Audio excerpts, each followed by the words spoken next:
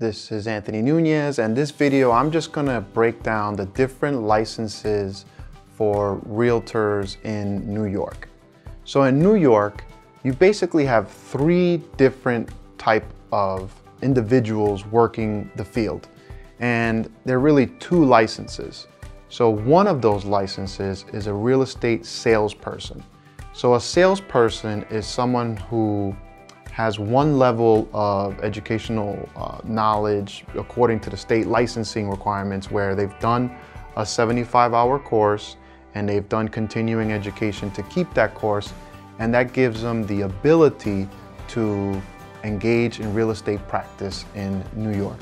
That person can basically do almost everything, except that they have to have their license with a brokerage. So this brokerage is basically who is representing the agent. All right, at this current time, I work with Century21 Galvez, and I am what would be an associate broker. So what's an associate broker? An associate broker is someone who has a broker's license, which is basically the same thing as a salesperson's license, except that you have 120 hours of you took 120 hours of courses and you've passed an exam with a little more content, and now you have the ability to potentially open up your own brokerage in the future if you wanted to, but you have opted to work under a different broker owner and work for their office. So you engage in real estate in the same manner as a salesperson. Your title is associate broker. And then there is a different type of broker, which is called the broker owner. So the broker owner is the same as an associate broker, same level of educational requirements and testing requirements, except that this broker owner owns the real estate brokerage, and they can now have other salesperson and associate brokers working under their brokerage. So can you just skip all the steps and jump right into being a broker owner?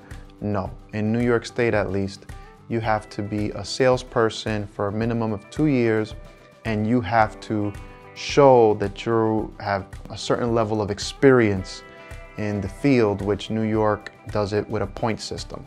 So that is one level of differentiation, is that anybody you see coming with an associate broker or a broker owner on their business card, you know that they have a certain amount of volume or experience backing that classification. So in general, if you're a salesperson, associate broker, broker owner, you're gonna see these individuals if you're out buying or selling a house. They can all do the same process. It's just a matter on the back end how they operate under the brokerage. So hope that clarifies any confusion, that as people are looking for homes or investing in real estate in New York or engaging in real estate in New York, you'll see those two licenses operated in three different ways. And then there's other things like designations and certifications that realtors will get in addition to those licenses. And you can, if you have a specific niche, you can get a certification or designation in that niche, and that can possibly appeal to buyers who are looking for that. So for example, if you wanted to go green and sustainability, if you're in that movement, there's designations and certifications where you can be aligned to someone who has a particular specialty, or at least educational specialty to that particular feature or component.